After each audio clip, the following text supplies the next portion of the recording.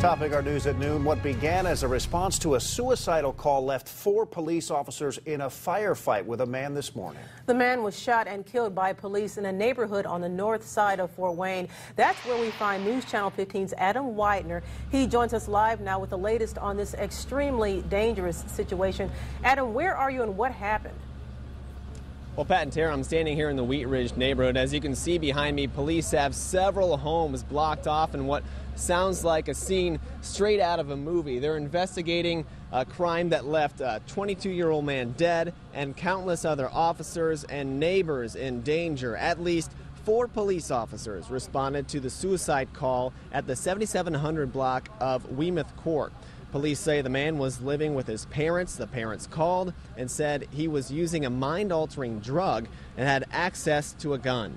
When police went into his house, the 22-year-old man opened fire on them. Officers retreated. Police say the man actually followed them out, continuing to fire shots at them, then got into a car and tried to run officers over. Police say the 22-year-old pulled into a nearby driveway, got out of the car. He and police shot back and forth, and he was eventually shot and killed. You know, this is unusual for the Fort Wayne Police Department, and I think it's an example of what we have to deal with, again, the number of firearms we're encountering, and in this case, with obviously an unstable individual. Now, Chief York tells me that this is the 2nd time police have shot and killed someone this week and the 4th time this year. The Fort Wayne police chief says that he can't remember Fort Wayne ever having 4 of these in a year, let alone 2 in a week. And ironically, we've been asking the question this month, is Fort Wayne really a dangerous place? We've been asking that this month. Police tell me that this is an isolated incident, but there still are a lot of people impacted in this area. There are homes with what are said to be bullet holes that they're looking into in this neighborhood. So they're looking into that. I'm joined now by Megan Royce with some live team coverage. Megan, you've been talking with neighbors. What are they saying? Well, with all this happening, Adam, around 8 a.m., you can imagine several people were out and about. Some saw everything happen. Others down the street, they just heard the gunshots. Let's go back out to the scene now. We talked with neighbors, and they say this isn't the first time that police have come out to this home. Around the same time last year, the man that police shot and killed today turned the gun on himself in his parents' backyard.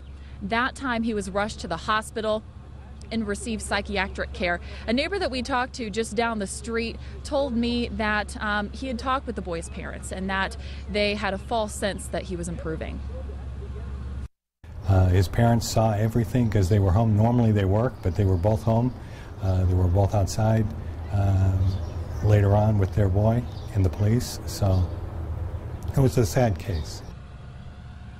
We also talked with a woman who lives just a few doors down from where everything happened. She said there were so many shots fired that it sounded like firecrackers, and we're continuing to talk with neighbors this afternoon and learn more, and so you can hear more from them later. We're also going to be looking into this incident that happened this morning, looking into what exactly police responded to and everything that went down here, and we're going to be bringing you the latest as soon as possible on Wayne.com and tonight at 5 and 6. With live team coverage, Megan Royce, I'm Adam Widener, News Channel 15. I want to thank you both. Now,